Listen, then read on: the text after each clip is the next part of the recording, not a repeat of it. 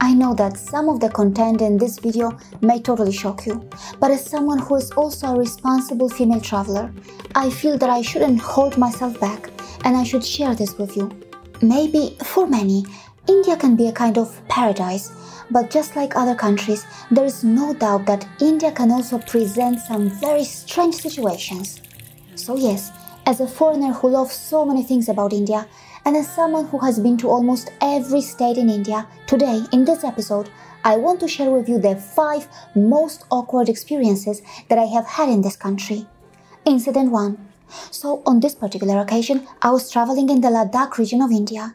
We were in a very remote area that had narrow roads with almost no public or private transportation available. We had to cover about 20 kilometers or so, and the only transportation that was offered to me was a donkey. I had never ridden an animal in my entire life, so the offer to ride a donkey while holding my small baby was something that was really strange and scary. Of course, I understand that in this part of the world, there are situations during winter when even kids ride donkeys to go to school, and I knew that I shouldn't complain because it was my decision to visit that part of India. Anyway, I refused to ride the animal and decided to go on foot instead, a decision that I don't really regret. Incident 2. Now, this particular incident was extremely serious and ugly. It took place in India just a few days before our wedding day. I was marrying an Indian man, and we had so many overseas guests who had come to attend our wedding from different parts of the world. Many of these foreign guests requested that we arrange Indian outfits for them, as they wanted to wear them on our wedding day. One European female guest decided to go with us to a shop in New Delhi that sold ethnic Indian clothes. This is where the ugly incident took place. She liked one lehenga and was trying it on. However, the blouse was not readily available, as the usual practice is to get the blouse sewn by tailors, who take the measurements to sew the tailor-made blouses for the female customers. The shop management called their tailor, a young man whose name was Salman. So Salman came over and went to the fitting room with our foreign female guest to take the measurements for her blouse. My fiancé and I were waiting outside. Moments later, we heard a loud scream coming from our female guest. She came out of the fitting room and looked very upset. She said that she felt that Salman was trying to touch her in a very inappropriate way. We complained to the shop management and asked our female guest if she wanted to go to a police station to register a complaint. Despite our multiple attempts to convince her to do so, our female guest refused to go to the police. Later, I learned that this was not an isolated incident.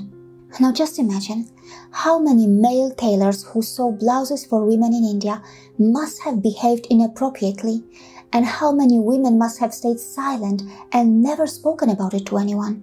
As a responsible society, how can we ignore this? Incident 3. This incident took place in the tribal region of Assam. We were invited to a local cultural festival.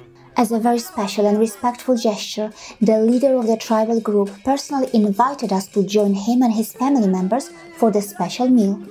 They served us local alcohol and fish. But I don't drink and I'm a vegetarian. I tried to explain that, but unfortunately, there was a big communication gap.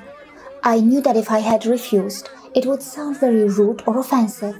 I started to pretend that I was drinking the local alcoholic drink, but in reality, I was just touching the cup to my lips. Somehow my husband managed to communicate with them and requested that they find something vegetarian for me. But on that particular occasion, all they could offer was some red chili flakes and a dry rice cake. Of course, I know that Assam has a very rich and diverse food culture and cuisine, and the Assamese thali is actually my favorite. To be honest, I only have love and respect for these people and their interesting traditions. Incident 4. I was born and raised as a Christian in Europe. My husband is a Hindu from India. Together we have traveled a great deal in the northeastern region of India. I recall a very awkward incident that took place in Mizoram.